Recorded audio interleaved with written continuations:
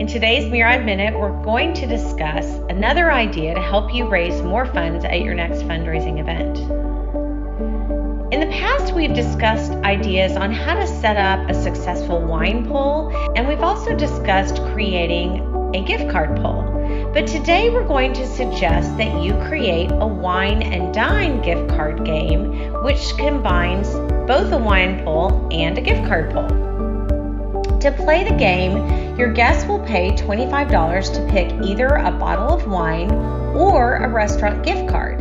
You can offer a deal to get 3 pulls for $60 and let them mix and match. They might want to get 1 bottle of wine and 2 gift cards, or they might want to get 2 gift cards and 1 bottle of wine. A variation of this game is called Forks and Corks.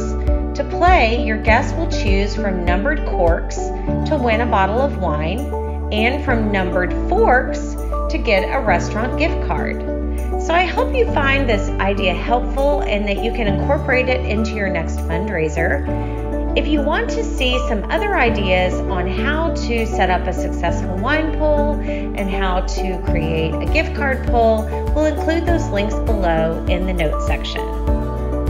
If you found this information helpful, be sure and like us and subscribe to our channel. Also, share our content with other fundraisers so we can continue to produce more videos to help you produce more successful events. If you want to be notified when we post new videos, click the bell icon.